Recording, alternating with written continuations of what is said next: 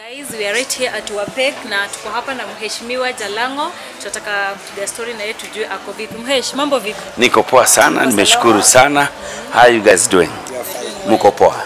Karibuni sana Wapek, nimeshukuru sana. Asante sana. Yeah, leo tumeambiwa kuwa there is something you launching and maybe you take us through kidogo what is happening. No. We are actually not launching. We're just putting a new thing every Friday. Today is a Friday. So we want to be supporting Kenyan artists, more so traditional artists, because hapa Wapek delicacies sisi hujulikana sana kwa chakula za kienyeji. So tupige ka ohangla kidogo, ka rumba kidogo, mugidhi kidogo, kwata kawaya kidogo, just to support our Kenyan artists. Yes. Okay, so far how is Wapek? Like inaendeleaje since we opened back right now? Wow, 6 months down the line, all I can say, we thank God. God has been grateful and graceful to us. We already, I think we are Kenya's #1 restaurant in town as we speak, providing local delicacies, kienyeji delicacies. Kuja siwe mwenye umeonja matumbo umeonja. Ni hatari, dangerous. Au ni wabad. Unajua kuna pale watu wanauliza why Wapek? Wapek inamaanishaga ni jina ya Kijaka by the way. Wapek inamaanishaga wazito. Umeona huko juu watu ni wazito, wanapiga madrinks zingine hatari, samaki ni nzito, supu ni nzito, kila kitu ni mzito, ugali ni nzito. Ukitaka hapa hii ndio hoteli peke yake watu bado tunapatiana sosa ya ugali. Unajua unga imepanda lakini tunapatia hujawahi pewa. Tukitoka kwa interview kuja panda pigwa sosa ufurahie. Mheshimiwa mwenyewe. Ndio pale wanasema that hiyo hoteli mimi naweza na bei kweli. Je, wangependa kuja the least price na the highest price ni gani hiyo mheshimiwa? Labda maji ya kunywa ndio bei yake iko chini. Unajua ukiwa kwa hoteli ya Wajaluo jina affordable siwahi tumia. Manake there's nothing affordable in Luo. Everything is expensive. Hata kama maji ni 50, that is how expensive it is. Unanipata? But tuko katika bei za tao kabisa. Unaweza ingia hapa ukule na 200, ukule na 500, ukule na 1000, ukule na 10500. Bei iko sawa, kujeni musupport kijana yenu. Clearly we can see pale ndani kumejaa sana. How does it feel kuona venye watu wamejaa hivyo and tumeangalia watu ni wengi sana. Wacha niweke kiburi kawaida. Kujaa Wapek ni kawaida. So hata sijastuka, hata ni kawaida. Kumekuwa na story kuwa toka wachane na kuhost pale Jalangoo TV, like show imerudi chini kidogo. Imeanguka hiyo show imeanguka. Tulikuwa tunatengeneza karibu milioni na sasa hivi tunatengeneza 16,000 na kocha anachoma kuchoma. Nini unaenda kufanya so that irudi? No, they have been doing a good job. Hizo videos wamekuwa kiweka, but we want to get back really big on Jalangoo TV. Tutafanya ma video mingi tu tuanze, and I will be the one hosting. Usijali.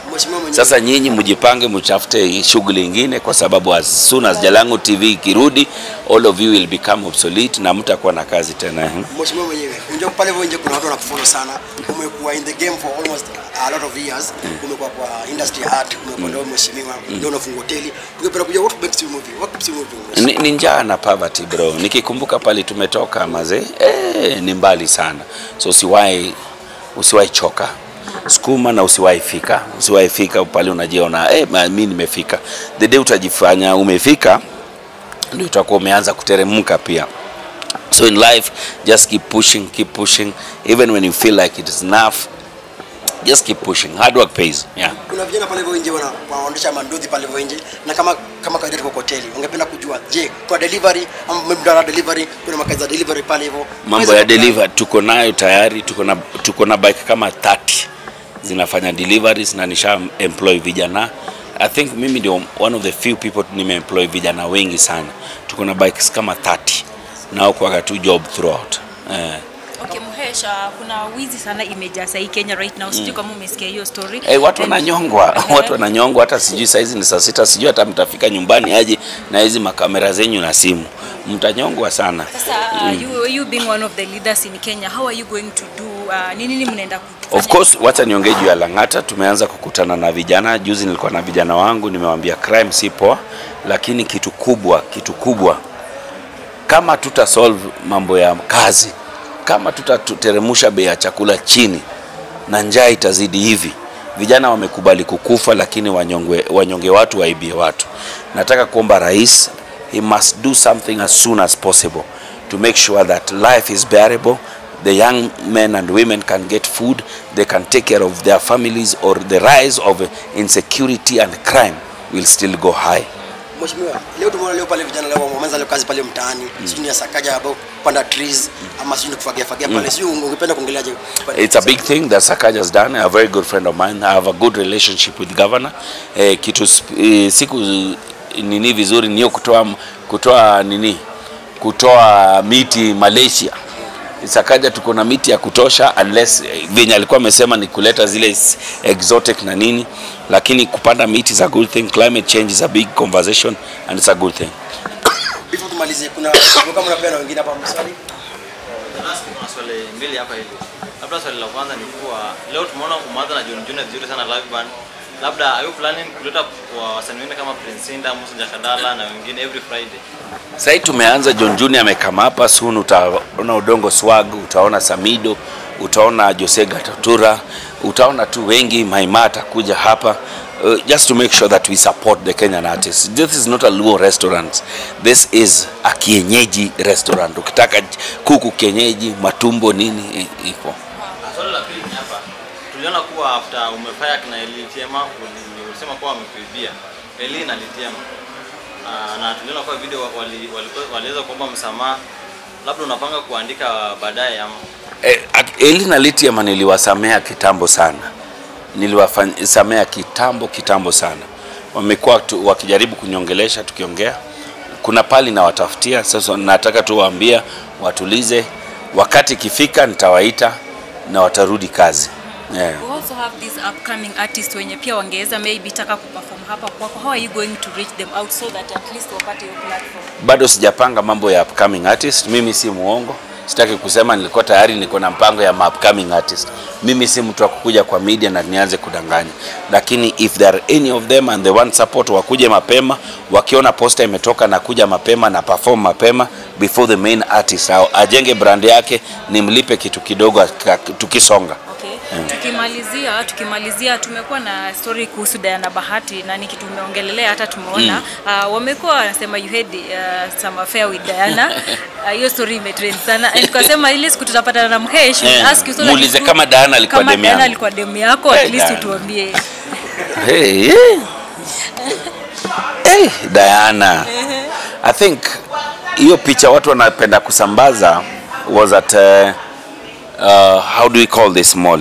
Jamia Mall, where my friend Cassie used to have a boutique, and I think she had come to pick a cloth or two, and she requested for a photo, or I requested for a photo because she was a superstar by then.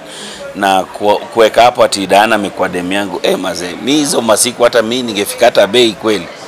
Ungefika bei? Mimi nilikuwa chini kama bei ya matumbo. So no, we've never had a relationship. I'm not planning. She's somebody's wife. I hope she gets peace wherever she is, and the trolls, the hate and all. Dan is an amazing person, both inside and out. An amazing person. Okay. Happy soul, yeah. I've got two questions here. Since you came out of radio and now you are an MP, and we understand that one day you came out and said that anyone coming out, any station coming out, any media coming out that fanya kazi now, you are ready to balance being an MP and being in radio. Maybe anyone approach ama bad?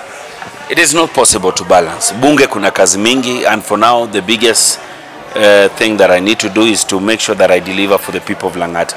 I'm not going back to radio. I'm not doing any radio. Only Jalangoo TV will be up and running. And if I have to do radio, it will be Bunge TV or Bunge Radio. Mheshimiwa, niko na swali kiasi na pia ni credit. Tuliona Mboya ulimsaidia akasimama, na tukiangalia ufaulu kwa Mboya tunaona jinsi ulimrebuke hapo nyuma na akatia bidii, na sasa tunaona kwa mahali. Je, hiyo credit tukikurudishia ni makosa? Mboya, I'm happy that Mboya has grown. Amewacha ujinga, na unajua hiyo ujinga yake ndio saizi anakulia. Kama uko na ujinga pia endelea tu. Si swali. Kuna program kama Soundbridge tunakuja nayo about tunatafuta wale hardcore criminals wale ambao wali change tunawaleta pamoja, tunataka kutembea kwa universities wakipreach kwamba crime si poa. Tukikuja for example tuko na proposal, maybe usimame na sisi, utembee na sisi, juu kama utakuwa nitakuwa tayari kwa support. Crime si poa, and anything that will preach against crime I'll always support. Not just anything, I'll also put some financial aspect to it. Kama mtakuwa mna travel nini, niwanunulie soda ama mkati mtembee mkiwa na nguvu. Okay, Mheshimiwa, we have so many people who look up to you, and maybe just talk to them. You are the role model for watu wengi sana. They want maybe to be like you. What can you tell them? You can't be like me. There can only be one Jalangoo. What's your name? There can only be one Trudy. There can only be Morrison. There can only be one Morrison. Do not try to be somebody else. Create your own thing. Be different, and just make sure that you push yourself to be the best in whatever you do. Asante. Labda swali ya mwisho hapa hivi. Last year tumepata kuona na Law Festival Nairobi. Na this year umepeleka Kisumu. Labda utuambie nini umefanya kupeleka Law Festival Kisumu? Tumekuwa tukienda Kisumu siku zote. Every December tumekuwa tukienda Kisumu.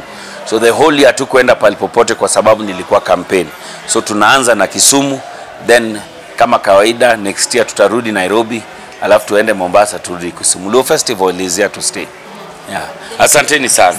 Thank you so much. Guys.